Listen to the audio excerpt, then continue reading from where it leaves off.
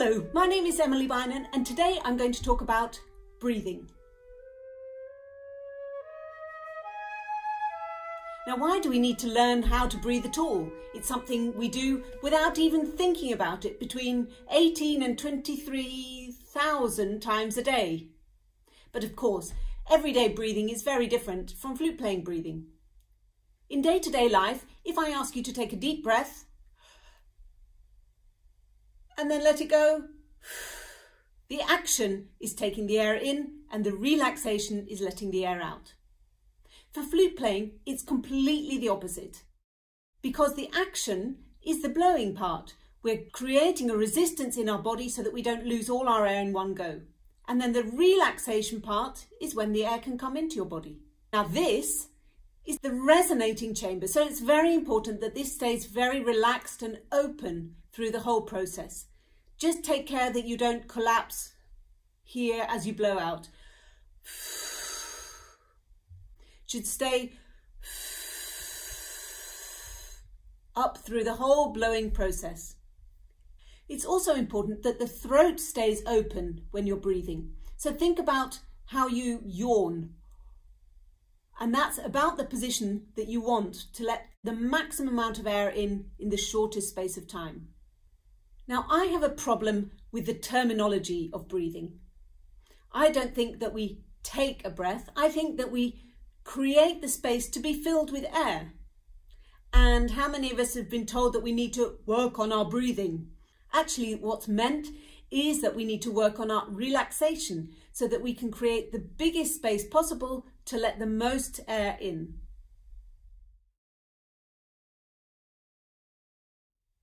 And don't forget to use your ears when you're practicing breathing exercises, not for taking in air, but for making sure that you listen to the sound. So let's talk a little bit about our breathing apparatus, our lungs, and they are housed underneath the rib cage. Underneath the lungs, we have the diaphragm. When the diaphragm is in its flattest position, a vacuum is created in the lungs and air is drawn in. As the diaphragm relaxes and becomes more and more of a dome shape, the air is pushed out of the lungs until the diaphragm is flattened again. Now the thing is, we can't control the diaphragm. It's what's known as an involuntary muscle. It keeps going day and night as long as you live. What we can use, however, are the abdominals. So as you blow out through the flute, the abdominals contract and come in and up, pushing the air out of the lungs. Until you have time to breathe, then you can relax those muscles and the air comes in. I find it a useful visualization to think of a pair of bellows, and where the air comes out of the bellows, that remains a constant, but that the widest part where the handles are, that's where we get the most motion, and we can equate that to the belly or the abdominals underneath the navel. And do incorporate some breathing exercises into your daily practice routine. Doesn't need to be long, a few minutes are enough, but just make sure it's consistent and it gives your body the chance to make that switch from the day-to-day breathing to your flute playing breathing.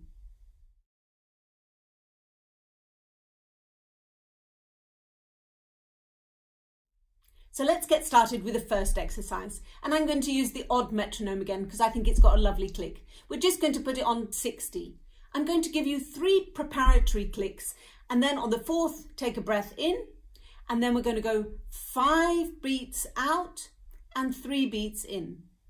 We'll do that twice, and then we'll go 6 beats out and 2 beats in. The third step, 7 beats out, 1 beat in, and then the last step is 7.5 beats out and a half beat in. So it's very important to keep your chest up and your shoulders open as you're blowing out in this exercise. No collapsing. If you like, you can use the sound to create some resistance. You don't have to, but I find it helps. All the movement happens underneath your navel, in the belly. That's where you'll feel the most movement. And use all the given beats for the in or the out part of the breath. and keep listening for the sound. When it's time to let the air in, drop your jaw. Remember thinking of the yawning, and make your body as large as possible in order to let the maximum air in. And do use actions to help you visualize what's happening with the air. I use the hand forward or back, or sometimes I like to use the idea of the beach ball as you're blowing out, and then you fill it again and the beach ball fills up.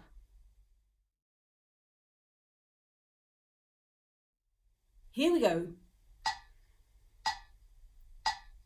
In, out, 2, 3, 4, 5.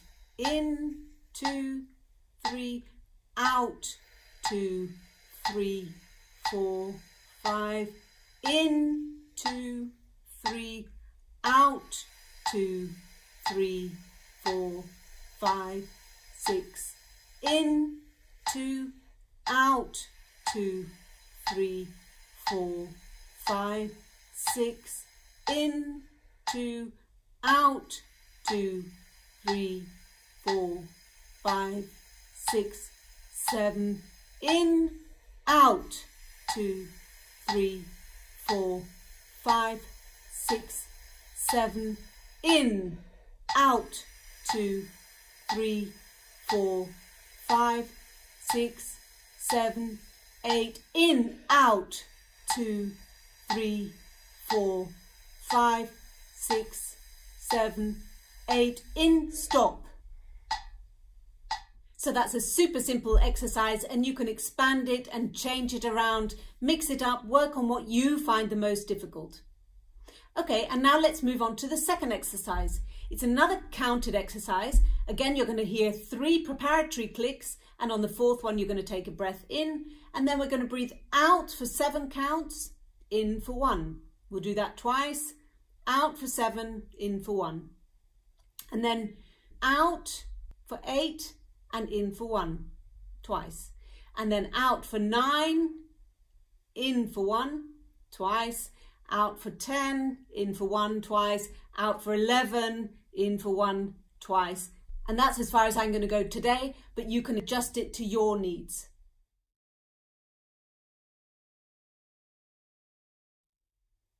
So here we go. In, out, 2, 3, 4, 5, 6, 7.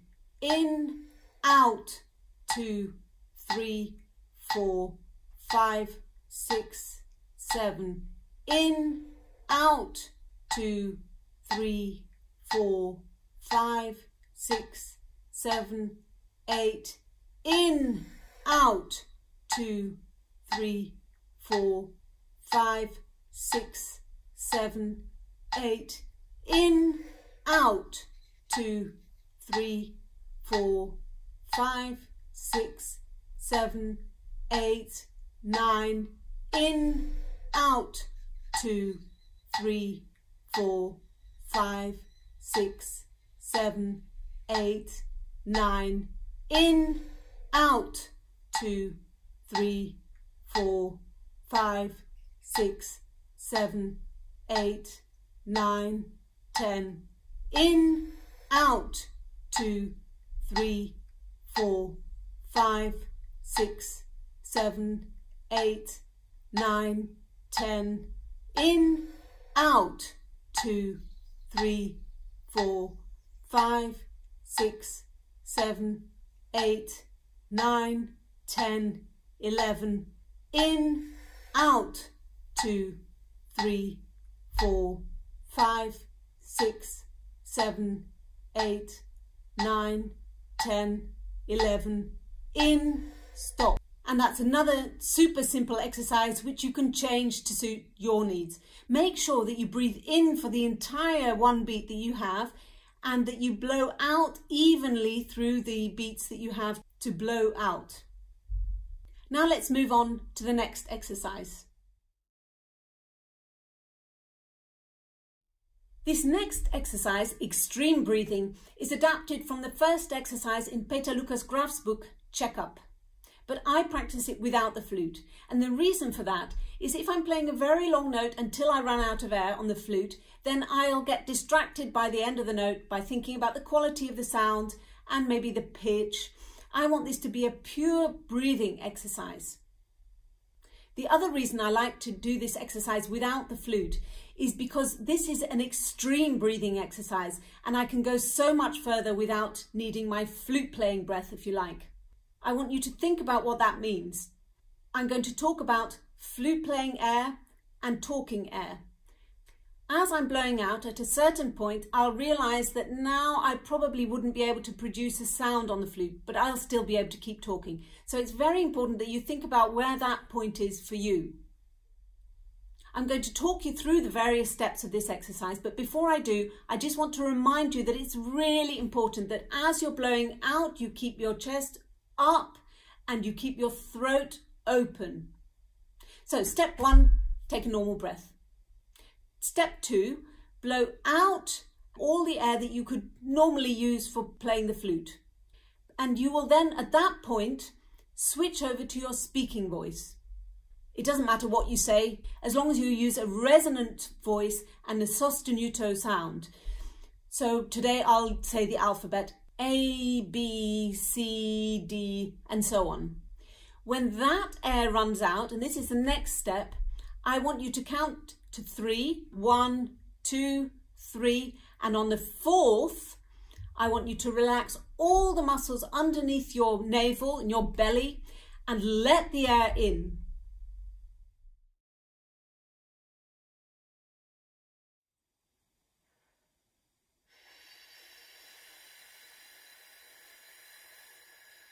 A, B, C, D, E, F, G, H, I, J, K.